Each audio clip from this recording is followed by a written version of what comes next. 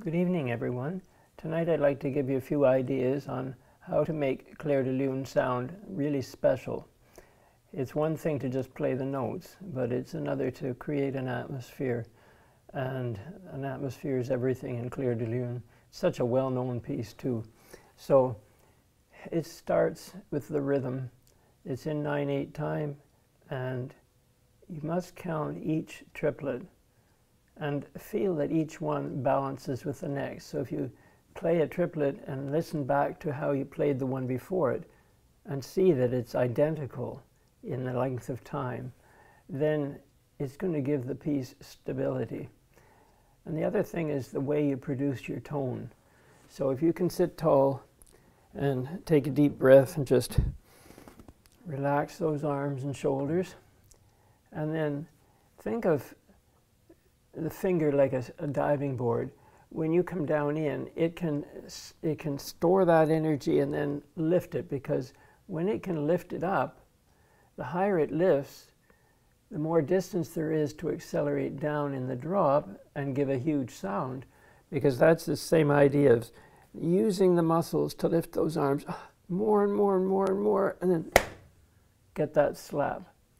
And when you can know that you're lifting for a reason, it makes all the more sense in your ability to control the piece in the going, especially in that middle section. So if I think of that first triplet as having a downbeat that is a rest, then I can think 1, 2. But if I just start playing 1, 2, 3, it becomes like that's the first beat of the bar, and it's not. It's 1, 2, 3. It's syncopated. It's moved over to the second. So 1, 4, 5, 6, 7, 8, 9. 1, 2, 3, 4. That's like a little answer. 1, 2, 3, 4, 5, 6, 7, 8, 9. 4, 5, 6, 7, 8, 9. 4, 5, 6, 7, 8, 9. 6, 7, 8, 9. 1, 2, 3, 4, 5, 6, 7, 4, 5, 6, 7, 8, 9. There, it's on the beat, you see. 1, 2, 3, 4, 5, 6. 2, 3, 4, 5, 6, 7, 8, 9. 1, 2, 3, 4, 5, 6.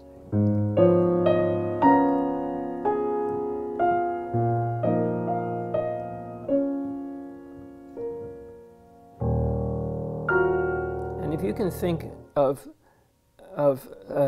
pressing deep, playing deep with your fingers into the keys, you're going to feel that you're rooted in the key with your balance. A friend of mine, Natalie Coriati, pointed that out to me, that when you play deep with your fingers, you feel grounded in the keys, and then you can control how you connect to the next.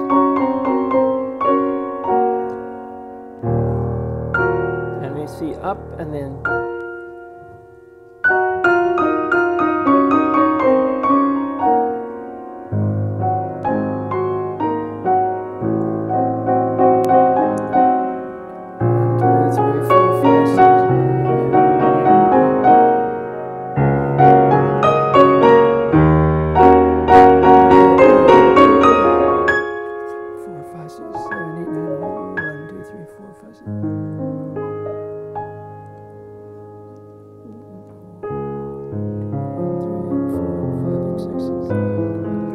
See, that's to be able to hear all three triplets. 1, 2, 3, 4, 5, 6, 7, 8, 9. 1, 2, 3, 4, 5, 6, 7, 8, 9. That goes down. When I'm going that slow, it's a little tricky to follow it. But you have to complete each group of 3. 1 and 2 and 3 and 4 and 5 and 6 and 7, 8, 7 and 8 and 9 and 1 and 2 and 3 and 4 and 5 and 6 and 7, 8 and 9 and 5 and 6 and 7, 8 and 9. 1, 2, 3, 4, 5, 6, 7, 8 and 9. 3 and 4 and 5 and 6 and 7, 8 and 9. 1, 2 and 3 and 4 and 5 and 6 and 7.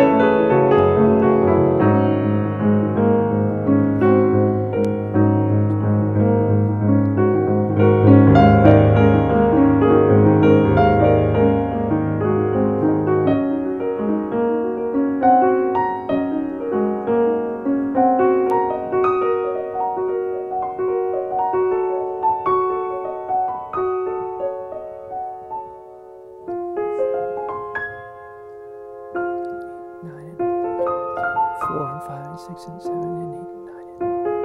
8 and 9 and 5 and 6 and 7 and 8 and 9 and 1 and 2 and 3 and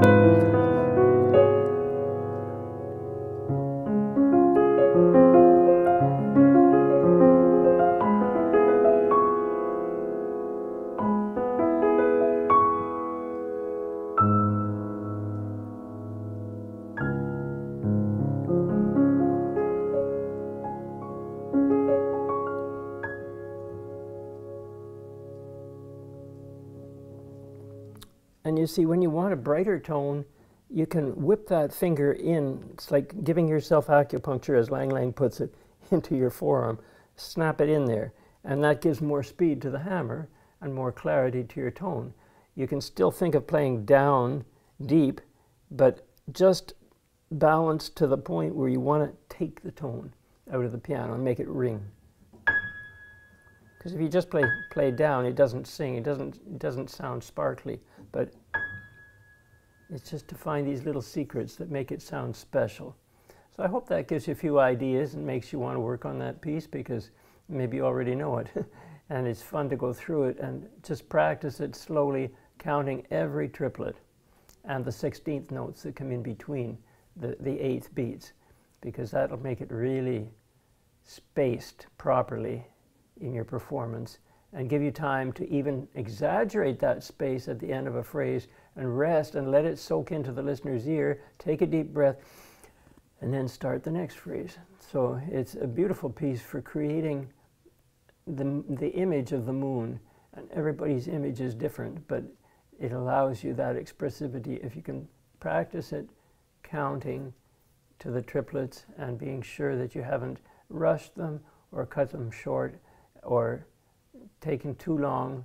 Just, you need to, it's like if you were standing on a barrel that's rolling and one foot goes that way and then the other goes this way and this goes this way. Well, each group of three is like one of those distances that your whole body feels the yin and the yang of that, and you feel that you're in the groove of the piece, because you know that your whole body, including your lower body, right from your tailbone, is part of that feeling of 1, 2, 3, or 1 and 2 and 3 and 4 and 5 and 6 and 7 and 8 and 9 and 1. So 9 and 1. That kind of connection of the beats. It just makes the piece sparkle and sound special. The listener doesn't know you're doing all of that, but that's your secret, and you can keep it to yourself, but you can show the listener that you understand the way the piece was written, and then make it sound special. So I hope that gives you a few ideas. Have a good night now.